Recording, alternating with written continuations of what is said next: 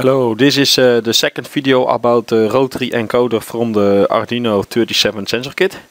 In the first video we looked how it worked, and in this video we will add a button to it and find a way to reset its value. Setting up a button is very easy.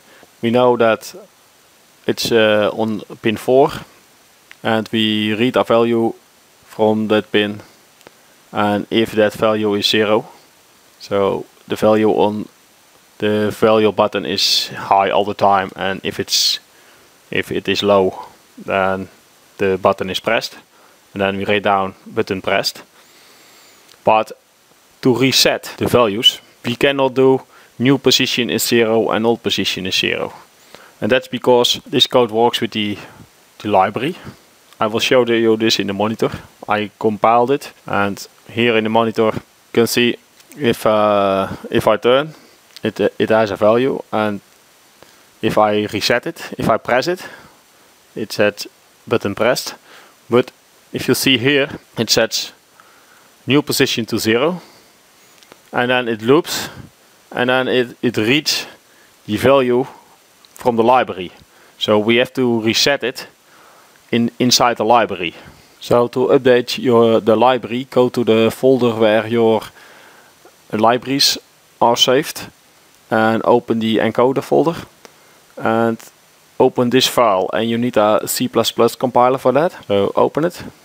If you have no C++ compiler, just Google it and download one. There are many open source compilers, and the guy who wrote this library put all the code inside the header file, and he did that because we can update it.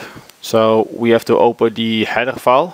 So back in your library folder, open the header file, and the code inside the header file is written in the C++ language, and my C++ is very rusty, but if I study the code I see that position is updated almost all the time.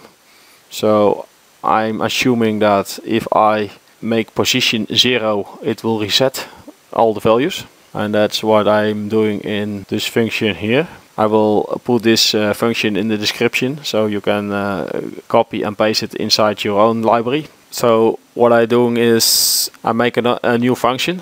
I call it resetPosition, and then I write the value of 0 to the position. So now this function is set up. All we have to do is save it over here.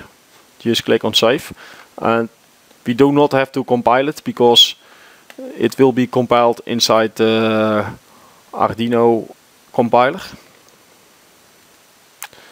All we have to do inside the Arduino code is inside the button.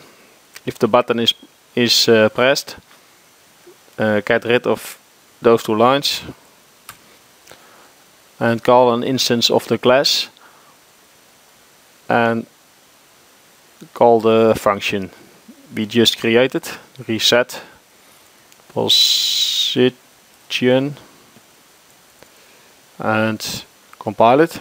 Uploading, open the monitor, and if we turn clockwise, it's adding a value, and if we turn counterclockwise, it's building up a minus value. And if we press the button now, it says button pressed, and you see it starts at 0 again.